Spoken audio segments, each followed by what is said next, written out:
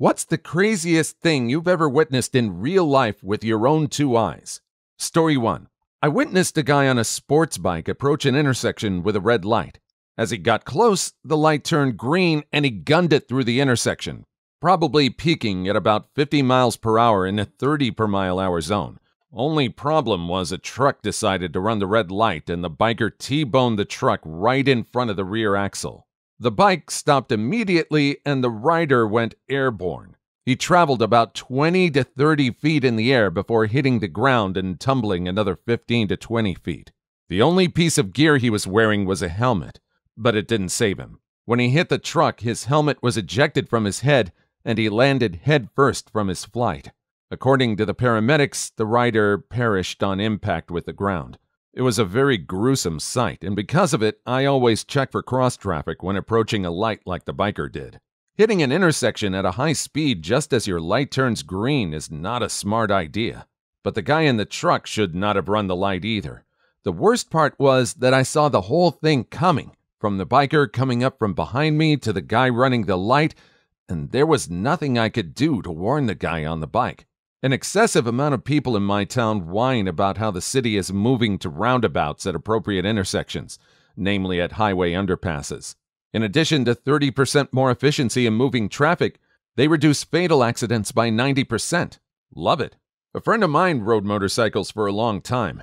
He was very careful. He always told me he got on this thing knowing that he could get in an accident at any time, and he took every precaution when he drove. He still got in an accident. It wasn't even his fault. He was cut off by a car that sped off and they never found it. He spent some time in the hospital with a broken leg, but otherwise he emerged luckily intact. Story 2. One of my friends pulled himself up on top of what looked like a raised concrete platform. Turned out to be a vat of cow poop with a crusted layer on top. He got on top of the outside wall, took one step, and fell through and nearly drowned in liquid cow poop. Vomited everywhere. Jumped into a nearby river fully clothed to get it off. Details, please. This is amazing. You know, I'm fine with less details this time around. I think I've got all the pertinent story points, thank you very much. Was there no smell on this thing at all? On a giant wall of poop? And was this farm generating so much poop that this is their solution for storing it? Story 3. I have a couple. 1. Downtown Vancouver. In line for a bar at about 11:30 p.m. Homeless guy walks by me about 20 feet, drops his pants, and takes the wettest dump I've ever seen right on the sidewalk. 2. High school. Hanging out with a friend in his bedroom. He gets into a fight with his dad. Dad barges into the room, and my friend simultaneously shuts the door on his finger. Finger came off. Now that I think about it, I live a pretty sheltered life. Thanks, Western civilization. Well, you know the question we gotta ask here, right? Which finger? 'Cause you could pretty much go down the line and make a joke for every finger. I mean, middle finger, obviously, that's gonna be the funny one. The index finger, that'll teach you to point. You could just go on, but man, were they able to reattach the finger? I'm pretty sure the dad never let the kid live that one down. That kid is never going to have a door in his room for the rest of his life. Story 4. My weirdest experience was in Indianapolis. I was sitting at a light in a convertible, and a truck driver pulls up and shouts, "Hey, y'all want some mayonnaise?" And then picks up a huge 64-ounce plus container of mayo and throws it at me. Thankfully, I caught it. Could have gone horribly awry, though. Still to this day, I don't know why this happened. Edit. Recurring question. Not only did I eat the mayo, I was on my way to a cookout, so a lot of people ate it. Refreshingly funny/ridiculous in the midst of this horrific thread. Story 5. I was on vacation with my family in San Francisco. 2 homeless men got into a shouting match. One yelled, "Chew on this, Fricky!" Rushed a flock of pigeons, grabbed one in his hands, and hurled it at the other homeless man. The other man caught the pigeon in one hand, he had a trumpet in the other, and yelled back, "Respect all God's creatures!" and tossed it into the air. The pigeon flew away, and the man resumed playing his trumpet. Chew on this, Fricky has to be the greatest statement of all time. Story 6. I was in New York City for a meeting with a coworker in June of this past year. Since it was an amazing day out, we decided to have our meeting out in one of the local parks since it was an informal meeting and both of us wanted to enjoy the weather. After spending the morning going through our business, we both decided on lunch. Before we left, I needed to find a restroom. There was a public restroom in this park. It was well maintained and clean, but really busy. Since all the urinals were taken up, I stepped into a stall and did my business. As I'm leaving the stall, I'm careful to not swing the door open quickly since there were quite a few people in the restroom. Since I'm stepping out slowly, I happen to notice a guy walk in wearing an apron for one of the local coffee places nearby. He walks up to a single urinal, not a trough, a single urinal that's already occupied by someone, squeezes in next to the guy, and ends up peeing on the other guy's hands. It happened so quickly that the original urinator had no idea what was happening. He backed away from the urinal, staring at his hands, screaming, "What the frick? What the frick?" The guy with the coffee apron never stopped peeing and just said over and over, "Sorry, man." The guy who got peed on threw a punch in the crowded bathroom, and the coffee apron guy still never stopped peeing. I decided I did not want to be in that bathroom any longer and quickly snuck out. The coffee apron guy should have gotten a buddy to flank the dude's other side and box him in, then start a casual conversation as if he wasn't there. Okay, we talk about the person wearing the coffee store apron. It almost makes it sound like that's all he's wearing. Was he homeless? What was he dressed like otherwise? Was this guy dressed like he was on a break from work, or like he just stole it from the coffee company? It sounds like the person in this story really wants to give blame to the coffee place for treating its employees bad or not letting them use the restroom for breaks or something. I'm just trying to get the full picture here. Story 7. Driving through Cleveland, I saw a naked, fat, homeless man rolling around on the sidewalk as some super skinny woman with just pants and a do-rag, no shirt or bra, was screaming at him and kicking him as he rolled down the street. That was the mayor, for your information. Story 8. I was riding with my sister and she glanced at the rearview mirror and said, "Oh my God!" I glanced back and saw a truck flipping end over end. Not rolling sideways, flipping end over end. My brother-in-law and I ran back to help, leaving my sister and nephew a ways off because we knew it was going to be gruesome. The driver, a teenage girl, crawled out and stood up without a scratch. Apparently, she pulled into the other lane to pass, but there were cars coming before she could make it back in, so she swerved off onto the shoulder and started flipping. Story 9. When I was 18, I watched my father perish on a random driveway as I gave him CPR. He had a heart attack while on a walk with my mother, and she ran inside a house and called 911 and me. I was an EMT, off duty at home at the time, and showed up at the same time as emergency services. When I got on scene, I started doing chest compressions as a firefighter used an ambibag on him for air. I clearly remember every second of the incident, and I can and have written it out many times in an effort to deal with it and get it out of my head. I used to have horrible nightmares, and I couldn't get the thought of my father's vomit-covered, unalive face out of my mind for a good 2 years. After a few minutes of CPR, a defibrillator showed up, and they shocked my dad once. He regained his sinus rhythm for a moment, and then flatlined again. We put him in an ambulance and sent him to the hospital. He was declared DOA. I remember my mother softly holding back tears and asking if everything was going to be okay. I was 18 and didn't know what to say, so I said, "Nobody is gone until a doctor says they're gone." She told me to go home and call our family to let them know what happened.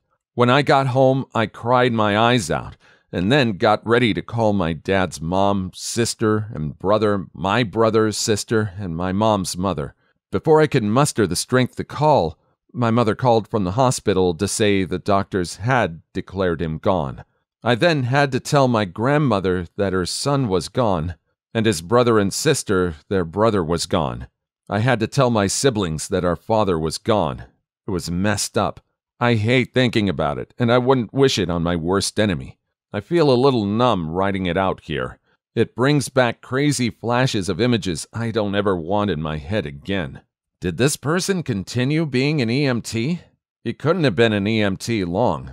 It's so tragic that one of the first things he had to do early in his career was go to his dad, and then not being able to save him. I wouldn't blame him if he decided to choose another career after that. It could be really disillusioning. Story 10. Me and two friends decided to go to the local 24-hour grocery store. Friend A happened to have the gorilla suit used for messing with other people in public in his trunk. Friend B decided that we will buy our freaking pizzas dressed as a gorilla. He dons the suit and we go into the store. It is 3 a.m. The store is mostly empty and we laugh at several employees giving us odd looks, or we chuckle at the spectacle. As we walk by one aisle, I look over and see a giant yellow chicken staring back. Two different groups of people, without any planning beforehand, managed to dress up as animals, go to the same store at the same hour, 3 a.m. Gorilla and chicken stare at each other intensely and prepare to fight. But everybody was too busy thinking, holy frickin' what the frick? The employees all presumably assumed we had gathered together before entering the store, but to this day, I can't help but imagine the laws of ludicrousness at that moment to be the most important night of our lives. Unfortunately, we got scared and ran from the store with our frozen pizzas in tow, trying to forget the unbelievable coincidence that we had just witnessed. Pizza wasn't that great either. Animal gang war. Holy hell. Story 11. I've seen numerous accidents, knife fights, you name it, but Mother Nature kicked all their butts this year. We were down in Baja at a beach called Los Cerritos. I was in knee-deep water with my daughter when someone yelled, "Whale!" Usually, this means someone spotted a spout or something, so I'm thinking, no big deal. Well, a second or two later, someone else yelled, so I looked up, and there they were. A huge gathering of humpback whales, breaching, dancing, tail-wagging. I've seen this before, but never in these numbers. Then, instead of watching this show slowly swim away, they stayed. Those whales stayed in that same spot and played for well over 20 minutes. It was the most incredible thing I've ever witnessed, and I've been around. Story 12. When I was about 13, we had a ritual during the summer where we would hang out at my buddy's house and alternate between hanging on his front porch and playing Super Mario in his second-floor bedroom.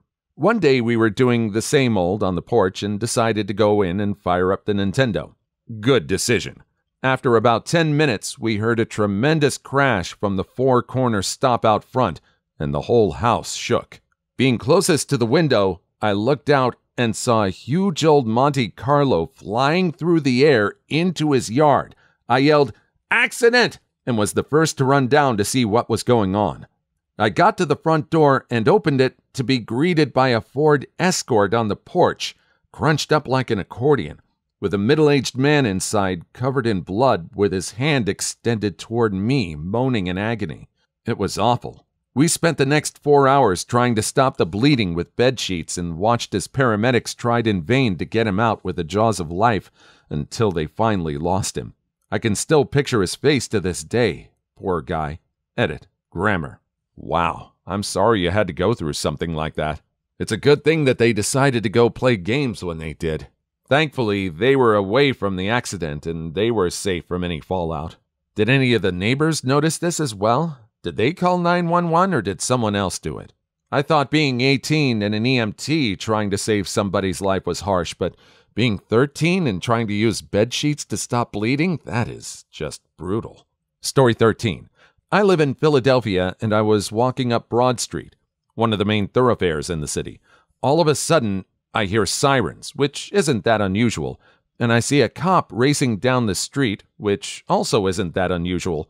But then I see a Jeep, oblivious to this cop, start to cross Broad. At about this time, I got the, oh frick, this is going to end horrendously face, and stopped to watch. Well, the Jeep gets about halfway across the street when the cop, who is doing at least 65 to 70, broadsides the Jeep, goes airborne, and flips end over end twice, and then lands upside down. While the cop is flipping over, the Jeep is doing a barrel roll, also airborne, but underneath the cop. And this is where it reaches the point of frick to death insanity. After the cop lands, the Jeep freaking lands on top of the cop.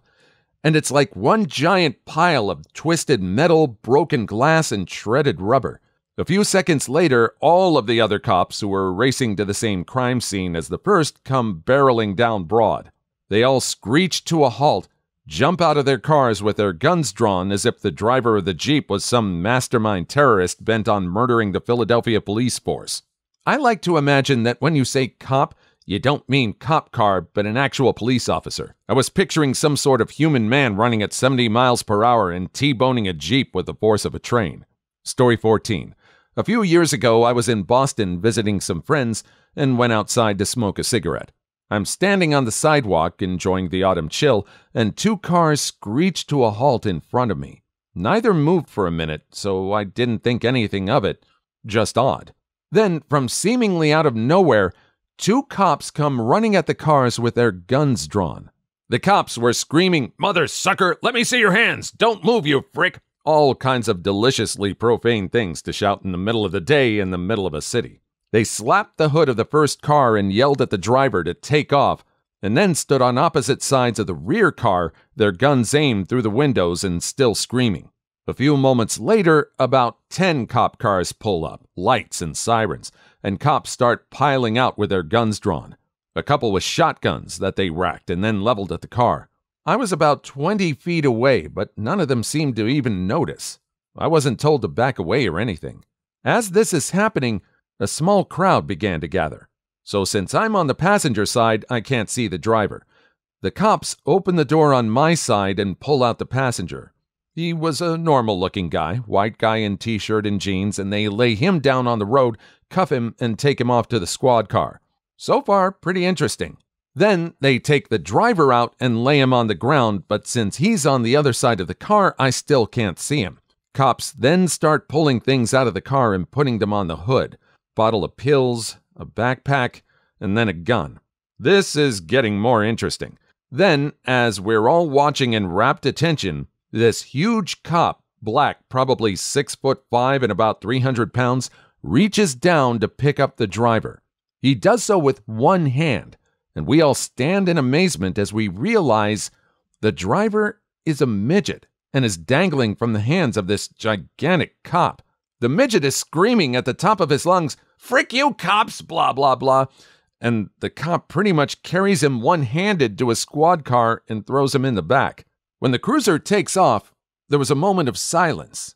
And then everyone, probably 30 bystanders, a dozen cops, everyone starts laughing hysterically at the same time. I called every single person I knew just so that I would not be accused of making it up. It was hands down the funniest thing I've seen. So many of these stories start when a person goes outside for a cigarette. I need to start smoking. Story 15. My mom took me to get my hair cut at a salon when I was a 13-year-old boy. I usually get my hair cut at the barber, but we didn't have the time. So this petite gay guy is talking nice and cutting my hair. Next to me is this 14-year-old chick looking kinda cute. She has two huge gay guys cutting her hair. I'm 6'2", 240 pounds, and I was about that size when I was 13. These two guys were lisping and snipping at her long blonde hair with their tight black shirts and huge arms. 10 minutes into her haircut, the guys cutting her hair start barking at each other that the other was cutting her hair wrong. These two huge gay guys start throwing fists and connecting on each other's face. One stabs the other with a scissor in the arm. Blood is everywhere. The petite gay guy cutting my hair gets between me and the brawl, gets some blood on him, and gets hit in the face. The fight gets broken up, the one guy goes to the hospital, and my haircut was free of charge. That was way more exciting than the barber. You know, I'll be honest. I'd go back to that place. I'd make that my regular spot. Talking and meeting new people is great. I'm sure the barber was nice. But sometimes you want a little action mixed up in your day. You know what I mean? I'd go back just to see the aftermath. Story 16. I used to do security and landed a gig at the Teen Choice Awards. I landed the very best position that night. guarding some high-powered confetti blowers right next to the stage. I was underneath the section of the stage that rose up and the announcer stood. I saw every star from just a few feet away from them. Some older dude sitting near me kept turning around and later told me, "Most of the girls here aren't wearing panties." I wasn't wearing my glasses, so it was pointless for me to stare out into the crowd. I hear them announce Megan Fox coming up to present the next award and look upwards as she walks into position. She wasn't wearing panties. I never do. Story 17. I am female. Another female friend and I went to pick up a guy we worked with to go play pool. When we got there, he came out with another guy who he introduced as his friend Jack. Jack needed to stop at someone's house really quickly to pick something up. Sure, no problem. I didn't think anything of it. So we stop on the way in a neighborhood and I pull into a random driveway and we wait while Jack runs up to the front door of the house.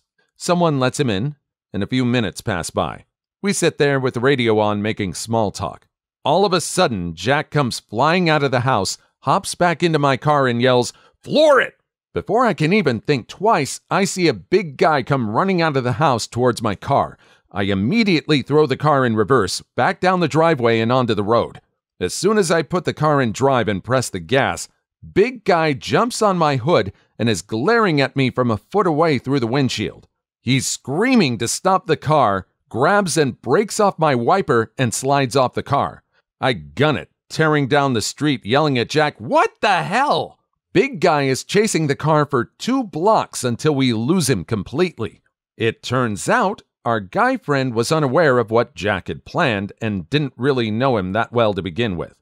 Jack had stolen a rather large amount of powdered nervous energy from his dealer and put our lives in danger to pull it off.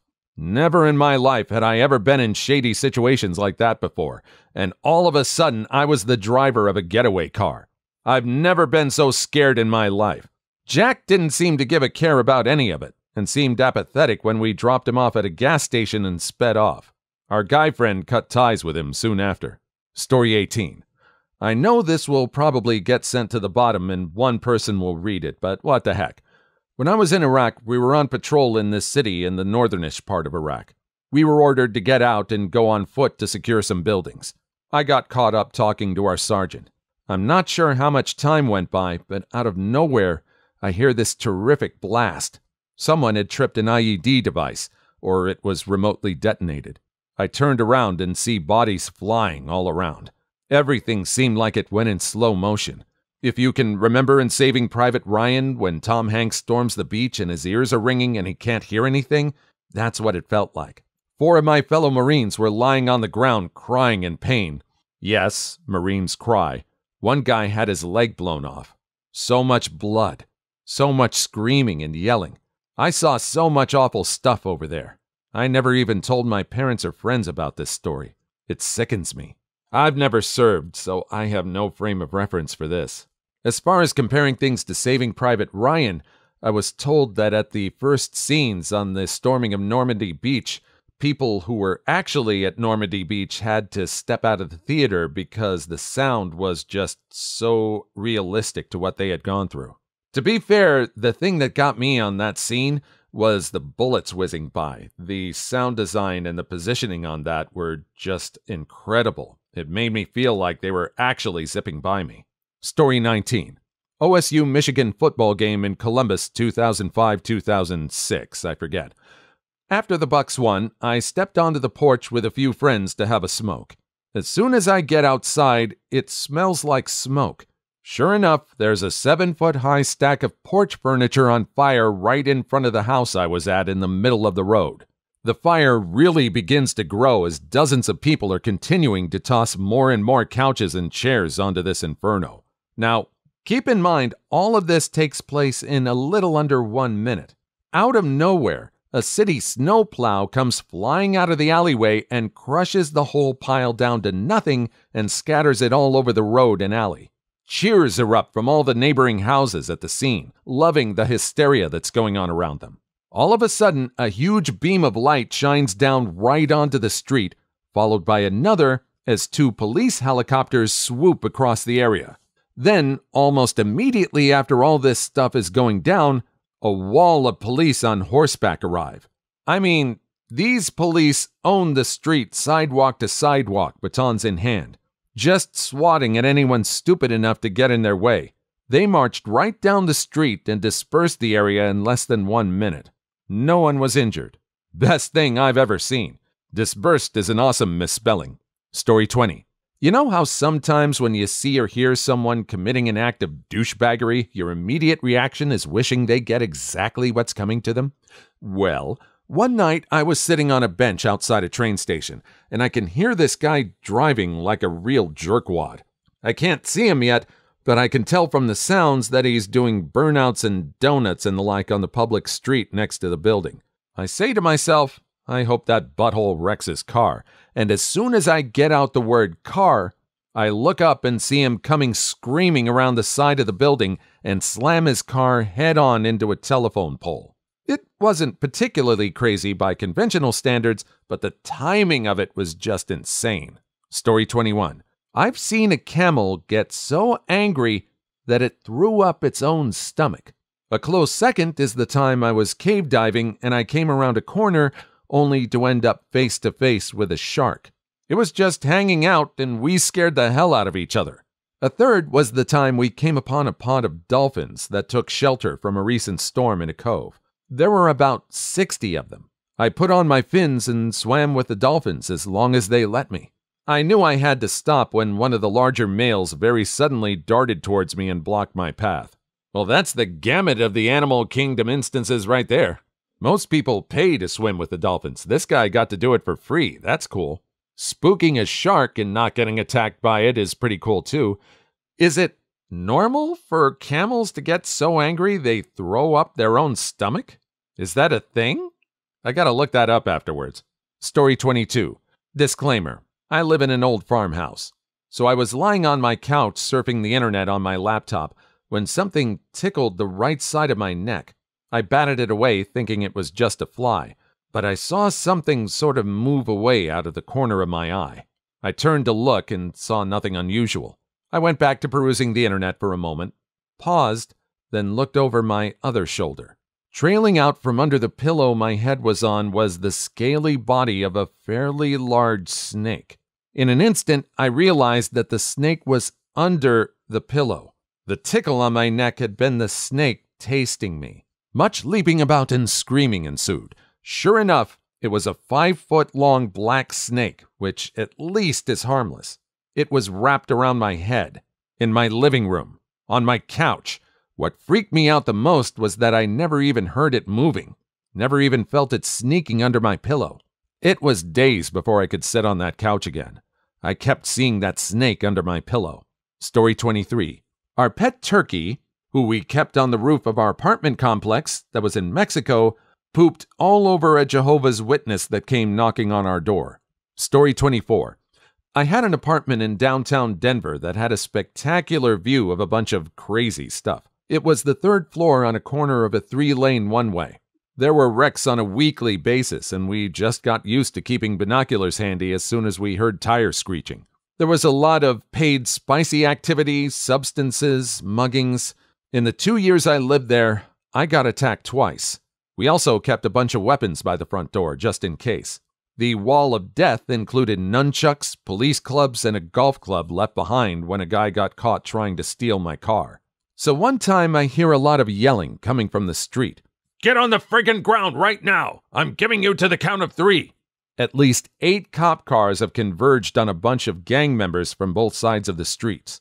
There was about a dozen black guys in the center of the street and cops blocking all exits with their guns drawn. They must have tailed these guys until the right moment. One side of the street had tall buildings and the other a school with a tall fence, so they were stuck. There was yelling, most of the gang had their hands up and looked like they were giving up. Then one of them ran, a fat slow-moving one too. This was the mid-90s, so I don't think tasers were common then. A bunch of SWAT-type cops tackled him and beat the hell out of him. They were wailing on him with sticks from all sides.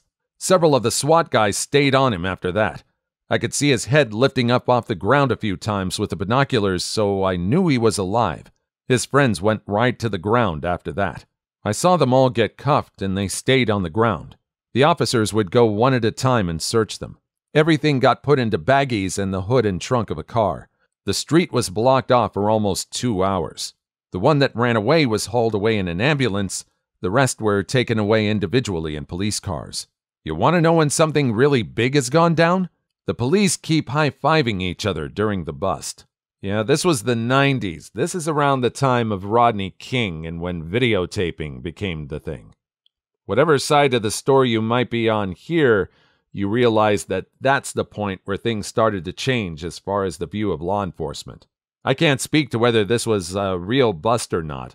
I don't know whether this was an actual bust or whether it was over-the-top police brutality. Maybe there was a mixture mixed in. But it sounds like this was the point where things started to change. Please leave your story in the comments. I would love to make a video on them in the future. Also, don't forget to like and subscribe.